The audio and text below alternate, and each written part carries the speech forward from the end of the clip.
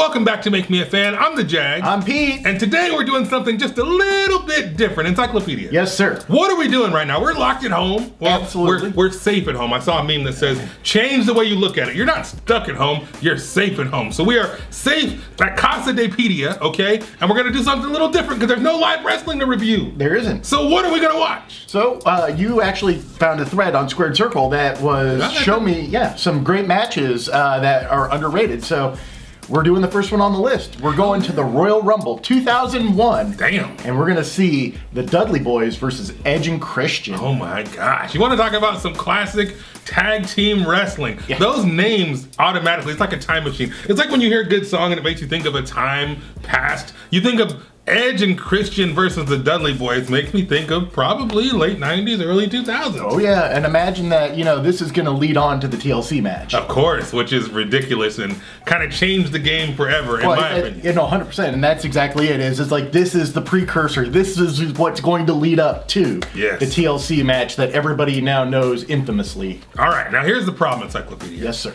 I am a casual fan. Yes, sir. You are an encyclopedia, okay? So we're gonna watch this thing and I feel like you're gonna have, I think we both need to have a critical eye. I might even put on my encyclopedia hat to try to analyze the match a little bit more than just, hell yeah, that was cool, or hell no, that was whack. So maybe we'll come back with some interesting commentary, some Pete's points, maybe some Jag's jabs to talk about what worked, what didn't work, and why you should watch this freaking match. What do you think? 100%, sir. I think we'll come back after the match starts right about now. All right, so we just finished watching the Dudley Boyz versus Edge and Christian in Encyclopedia. Yes, sir. I have notes. Oh, excellent. Okay, first things first. I know you do, because you're the encyclopedia, all right? The Jack doesn't normally have notes. I just talk trash. But today, I am prepared. So, number one, the freaking entrance music. Oh, yeah. Son of a biscuit. You knew what time it was when that music hit and the guitar is going, you got the freaking bomb, which sometimes they have the little bomb pyro or whatever, you know?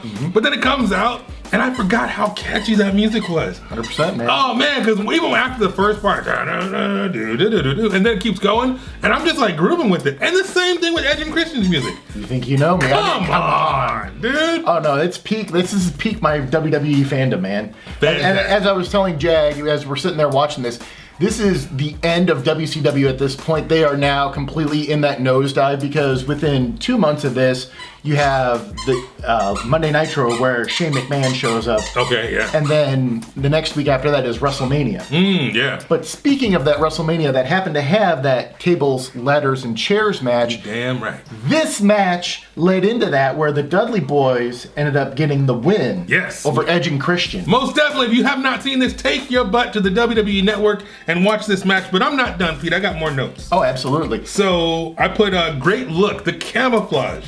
The camouflage, they had so many different color schemes of camouflage. They had like the burgundy camouflage. This one was like the French Special Forces with the green and the burgundy. This looked fantastic. Oh yeah. I mean, the look was, I mean, dude, the gear was amazing. Even 100%. Christian with the mesh shirt and everything, they looked great. These guys looked like $1 million. This looked like a spectacle that you wanted to actually see. Oh, 100%. Yeah, no, everything about their costuming was phenomenal, but what about the match? Clearly you saw that Edge and Christian were the heels coming into this, and the crowd absolutely wanted to see them lose with all the cheating and all the double teaming and them just completely running over Mike Chioda. What's going on, guys? Absolutely. I wrote my notes. The ref spots were awesome. The ref's distraction and whatever was fantastic. When they would illegally tag each other in, it was the storytelling, which we talk about storytelling all the time. We will not beat the horse today. But you were fully invested. You knew who was who. You knew what was happening. And you were, if you weren't rooting for the Dudley Boyz, you were just an idiot because you clearly didn't understand what was going on. They put over the concussion, the double concerto on SmackDown or whatever a couple nights prior. The table was set and that was just time to freaking enjoy.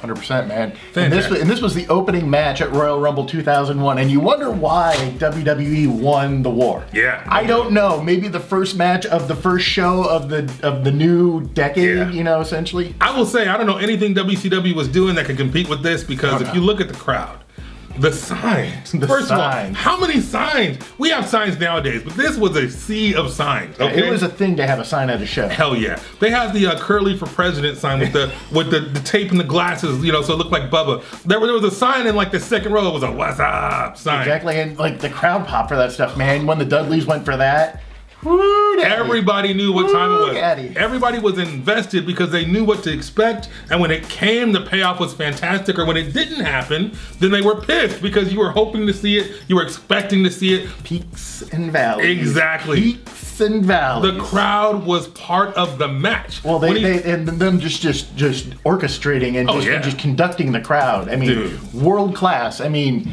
it's about a 3-star match, but I'm telling you, they had that crowd going. The match itself wasn't that, like, it wasn't groundbreaking. It was good storytelling. 100%. But the moves, whatever you want to call it, techniques, whatever you want to call it, it wasn't like a technical grappling match. It wasn't Daga versus, Jake Atlas. It wasn't Daga versus freaking, who was the other Daga match we saw that we loved? Brian Cage.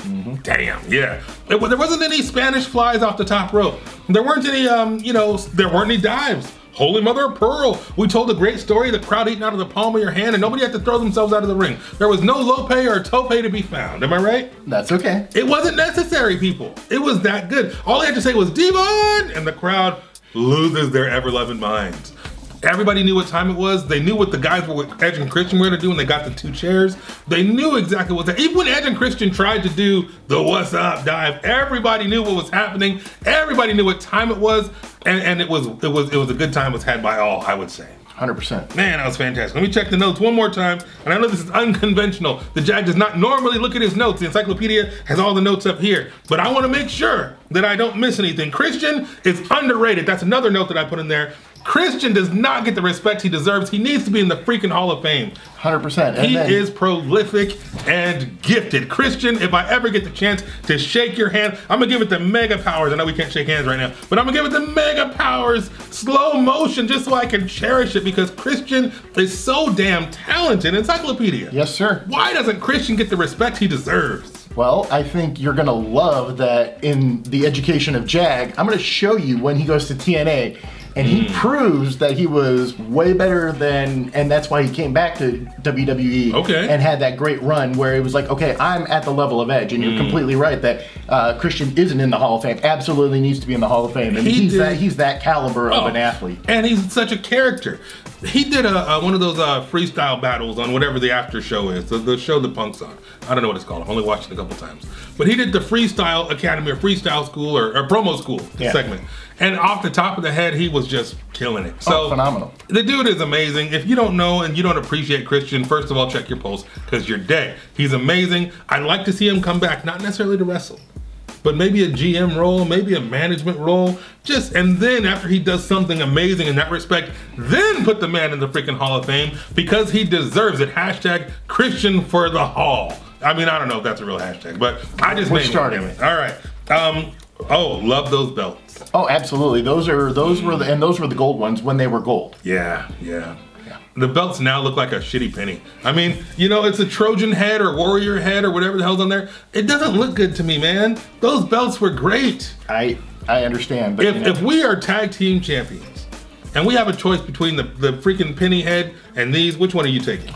Kidding me? I'm taking those ones all day, every day. Oh yeah. I don't know who made the decision to switch to these craptastic belts, but whatever. It's been over 10 years, almost 15. Of the stupid penny ones? Oh, get rid of those suckers. Yeah, they've been like 10 years, man. Last but not least, JR killing it on commentary, screaming, hollering, just putting everybody over. JR is the best in the business. Maybe not anymore, but he was at this time. Oh yeah, no, this is peak him and the King. None better, and you can't say anything about you can't. As much as JR may have lost a step, you cannot take away from his body of work, and this is a testament to how great he and the King were together.